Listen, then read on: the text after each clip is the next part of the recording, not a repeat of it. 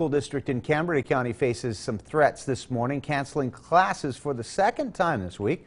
Our Sean Rapp joins us live with the details. Sean?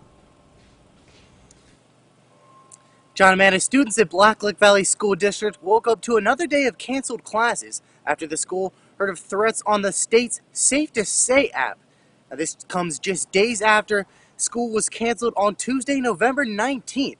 Superintendent William Canish says he was made aware of the most recent threats at 5:20 this morning, which didn't give them enough time to adequately investigate before buses started rolling out at 6. While both tips were found not to be credible, Canish says it might be a case of someone abusing the system. It's a means for somebody to report something, stay anonymous, and get help for students that need help. However, when you get into the non-credible threats like this, that creates issues for everybody.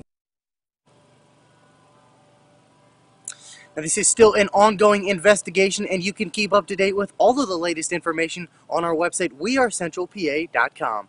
Live in Nanny Glow, Sean Rapp, WTAJ News. Thank you, Sean.